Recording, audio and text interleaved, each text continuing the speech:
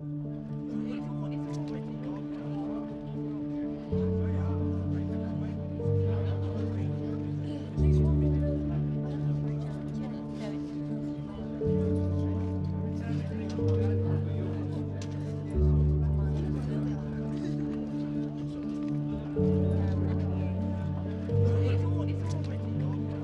at your dad.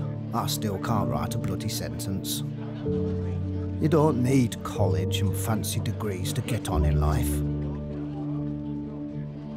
You just need a bit of common sense. Like when you're in a fight, you don't do all that messing about, pushing and getting in folks' faces like them shithouses up street.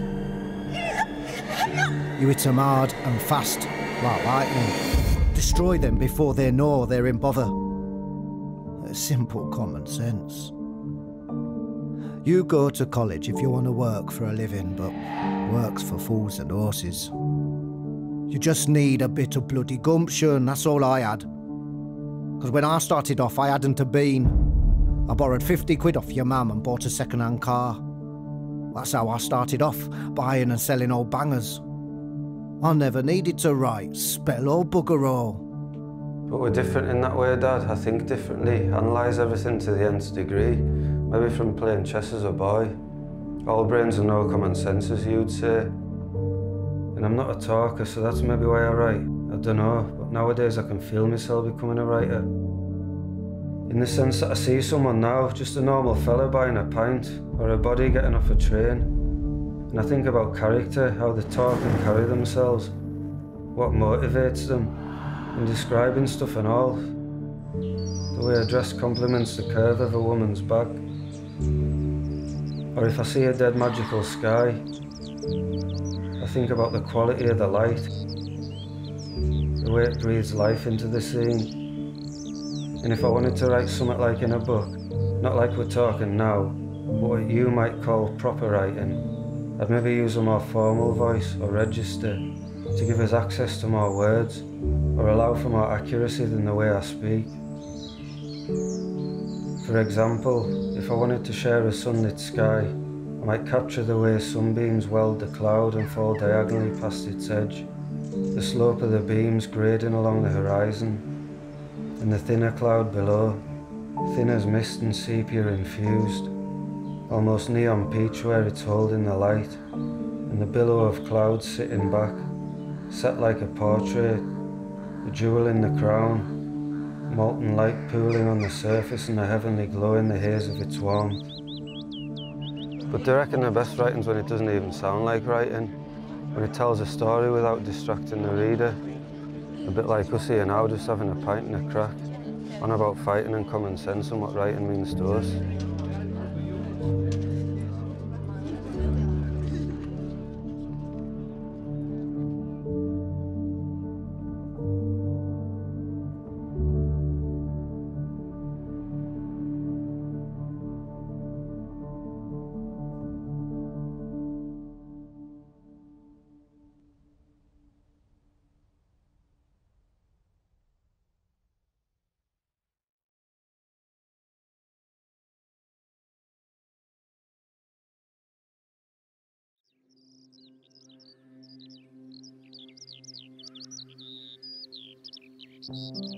Now then, Julie, it's better if you spread the butter from edge to edge on the bread.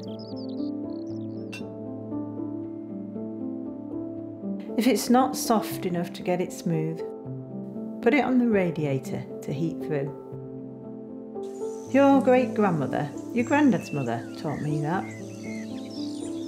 We used to put it on the range up at Swallowhead Farm. If you got it to the right temperature, it would spread easier. So a pat of butter could go a good way further. Your great-grandmother was very strict with me. She limited how much bread people could have and how much butter we used. I suppose she had to be careful. There were lots of visitors.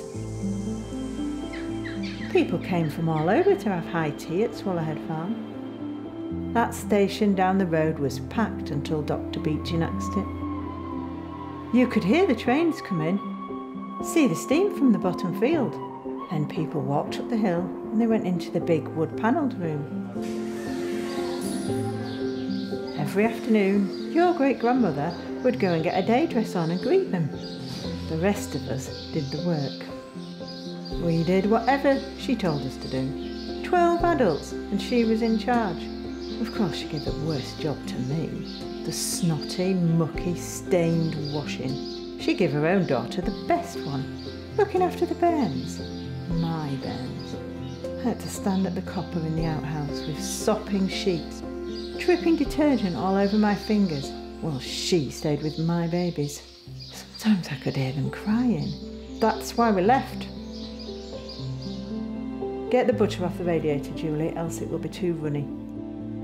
We went when your dad was 9 months old. We got a horse and cart and all our belongings and took them up over the hill across the fields to Ramsdale. It was damp in winter and midge-ridden in summer, but it was all ours. I loved it there. Just me and your granddad and our bairns. But then your granddad came to tell me that your great-grandmother had to leave the farm and she had nowhere to go. I loved your granddad. I told him we'd take her in.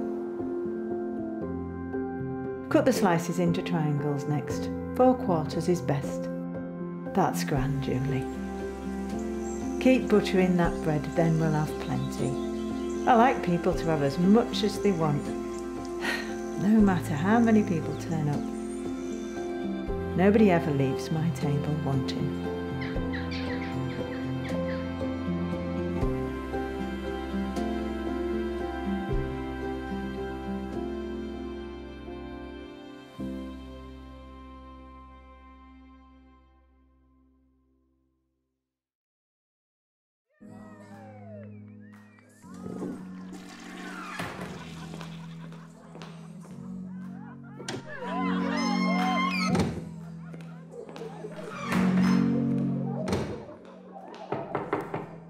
Dumped. On New Year's Eve too. And deafing Sandy. She's hideous. Shagging that. Supposed to be my best friend too. The rules for friendship are all there in the books, doll. You've just forgotten them. There's no point arguing. You're single again, love. And at your age.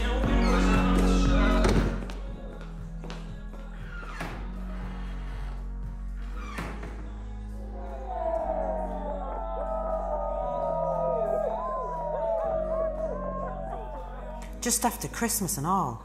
I suppose the goose was at its fattest. Well, I hope you enjoy your pound of flesh. You bastard. Some men will always take advantage. But read my book, Lace. That's about 3 friends. Mind you, none of them look like you.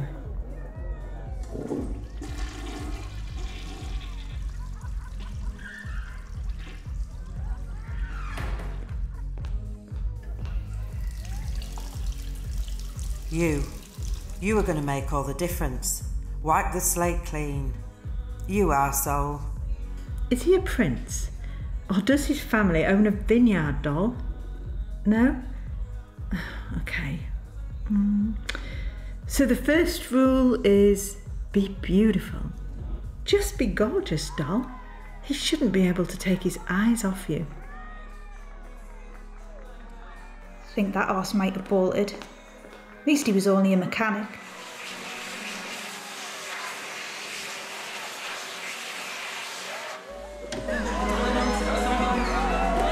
You said next year would be our year. I started to look forward at what I could be. Stopped being dragged backward, back to what I was. And Sandy. I loved her like a sister. The cow. Oh, you can't trust friends, doll. At best, they're competition or an engine for the plot. And how many friends do you need, love? You don't need a cast of thousands.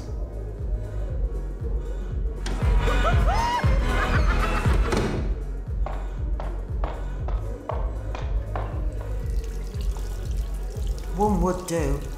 I'd like to tell someone about the baby. They don't feel it like us when they lose one. They just have another. He, or she, was going to be a new start. New year, new baby. A little bundle of forgiveness.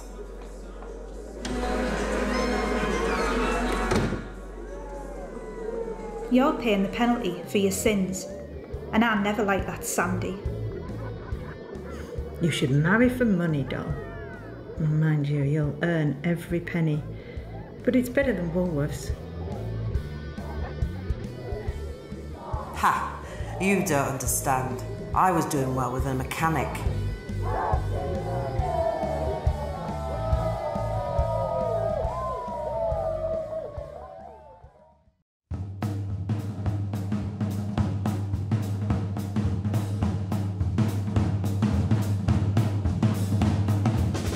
Forget your troubles, come on, get happy. Judy in black tights and a DJ, tipping the brim of a fedora. I'm going to chase all your cares away. The Saturday matinee, 2 p.m, BBC 2. Orphaned by the 2 till 10 shift at the factory and the Saturday afternoon rush at the cafe. I've been adopted by Hollywood and its soft focus American dream. Let's put on a show. But Judy and Jean's happy ending was interrupted by the key in the door and Mother with a bag of cafe leftovers. Judy Garland, she had a tragic life, you know. She'd been fed on drugs since she was a kid. Uppers, downers, just to keep her going. She looked about 90 in her 40s and her management stole all her money. And she had to drag her kids from hotel to hotel, then duck out without paying. Like not being able to pay your rent, I suppose. Like the Jacksons next door, who were evicted. Do you want sauce with your chips? Sauce and salt? Put the news on. Derry and Enniskillen and IRA and UDR and Bloody Sunday.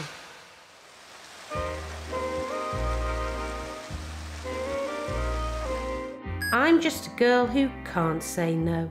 Gloria, in a bonnet and prairie skirt as Ado Annie, shaking her head and furrowing her brow at her own poor judgment. I'm in a terrible fix. Key in the door. Mother, a plastic bag of stolen toilet rolls in her hand. Gloria Graham, I hear.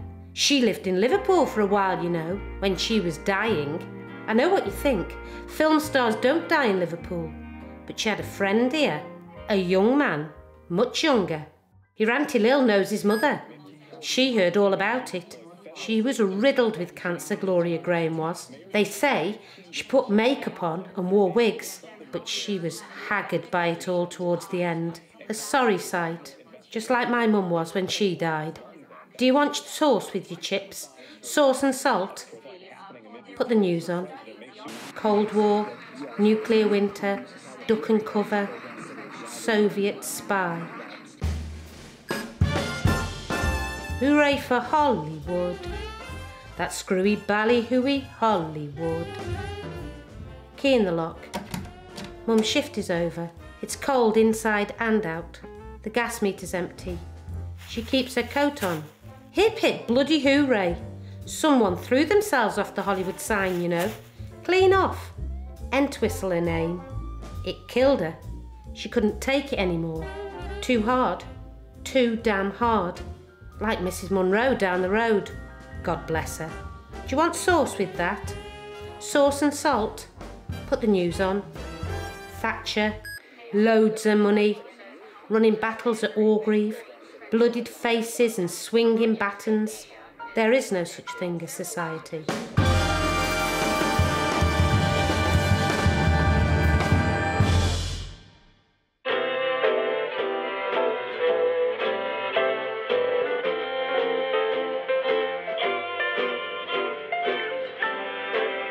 We had no shoes, you know, back on the camp.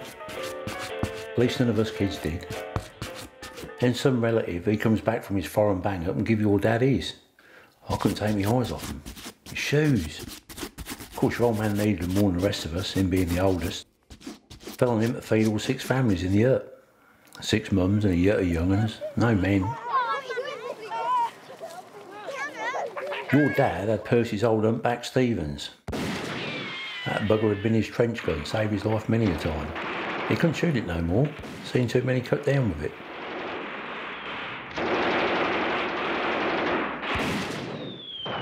And most come back and they weren't never right after all the killing they'd seen. Percy, all his nightmares weren't about that, they were about bloody dysentery. You know, the shits. They all had it, all the bloody while they were over there. It'd run out and like water. They'd have to go 10, 20 times a day. All they could do was dig an hole inside the trench, stand there while they'd shit, and wipe their arse with their hands afterwards. That was daily life for the poor buggers. Never let up or stopped. 50 million souls got in that war from bombs and bullets, but most half that again died of disease in them bloody trenches. But them shoes, Christ, I can see them now.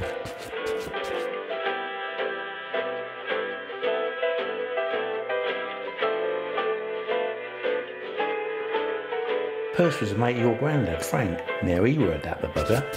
All airmen were. He didn't talk about the war either, but we all knew he was a rear gunner in a lank, and not many of them come back. See, German fighters had 30mm cannon. When them hits you anywhere, you're buggered. Be shooting at them Lancasters from 500 yards over yonder, punching holes as big as cricket balls through men and planes. The 303s your granddad had, well, they'd be like bloody pea shooters up again them. Range no better than 100 yards before they dropped. Most rear gunners, there weren't enough to bury what come back. All bloody ground crew had to hose out what was left. Your dad give me them shoes, you know. We had to pack them out with newspaper to make them fit. He knew. I couldn't take my eyes off them. He bloody knew. Of course he pretended he didn't want them. He was a good bloke, your dad. Best friend I ever had.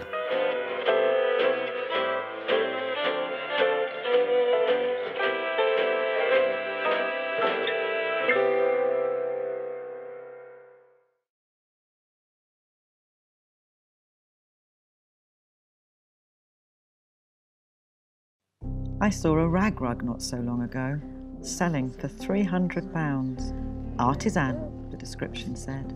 Crafts and old ways up for sale by people who read books on how to do them. I could see the smiles on my grandmother's faces, hear the cackled thigh slap of fools and money so fast parted, the pluck and pull of that fierce hook, the rip of fabric wrenched through tiny square. My grandmothers are making something from nothing, and I am captive at their feet. A pluck, a pull, a rip. I tell Lincolnshire granny I am hungry. You don't know what it is, my duck. Evil man, my father. Wicked. I ate orange peel off a street once when I was 6. I can still taste that pith. I tell Suffolk Nana I am cold. Get away, you soft gal. You can see the sky through my thatch, and I ain't had a day in hospital even after 10 kiddies. Well, that's central heating. That's what give you cancer. No one talks about the rural poor. Say farm and see mines fill with suckled cream and pulling lamb legs from a womb. But we were not of farming stock. The land we worked on never ours, the calloused hands for hire, the women with backs bent. No hobby farmers here. A pluck, a pull, a rip. I tell Nana I am hungry. Soft. Your dad'll tell you we ate blackbird more than once. At least that weren't messed about with. That's the chemicals in the food what's made your feet so big. Look at 'em. Does he grow rabs? I tell Granny I am cold. I were dressed for July and January when I found him hanging. Thin as the leather strips he beat us with. Bernardo's weren't much better, my duck. Service, neither. Now then, give that coal a poke.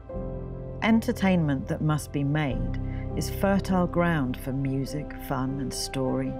Nana's creaky old cock robin, Granny's Sally, pride of our alley in pitch-perfect tone. Till I tell both I pulled the petals off a daisy and he loves me. A pluck, a rip, a pull. You can't trust a man. Last, I was a Thorpe and happy as all the birds in the wood. Then I was a Briggs, poor as a church mouse. Does he grut, fool? Don't you set your store by no man, gal. Don't you rush into getting wed, my duck. I'd never have had all them kids if I'd had a choice. I'd have liked a little bakery. Don't you be daft enough to rely on no man. Pluck, rip, pull. I grow and get the pill and a degree, and I get out. But still their voices ring loud. What I was, what I won't be, what I am. I wonder who will buy this rag rug, this craft once only known from lack of and from need. If they'll put it on a carpet to rest warm feet for talk of sustainability and green. I celebrate the old ways, yes, I do. But they are not the country life I knew.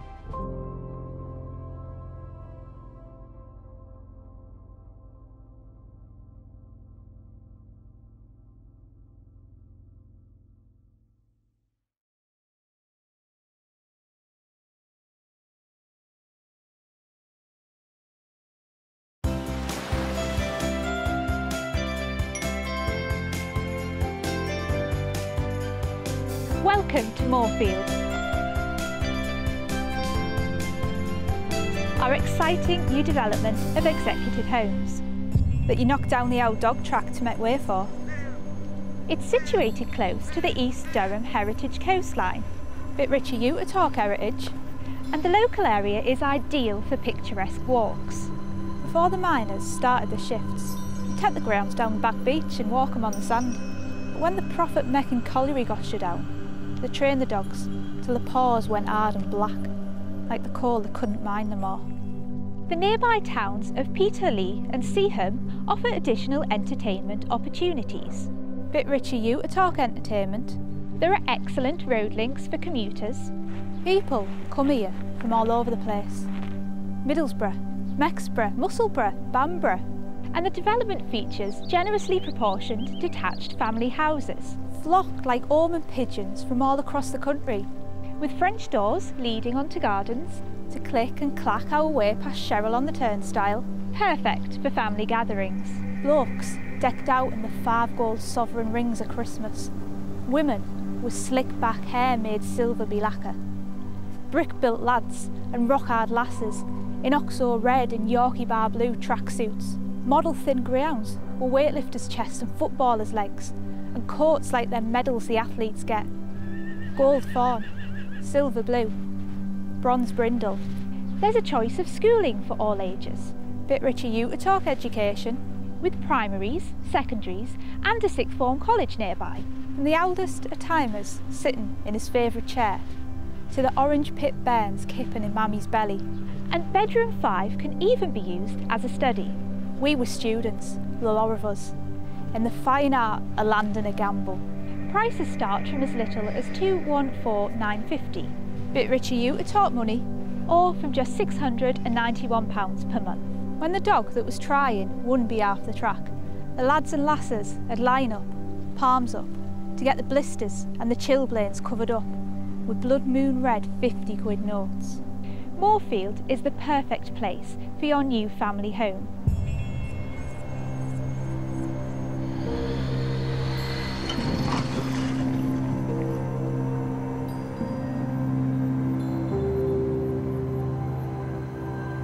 How dare you talk about homes?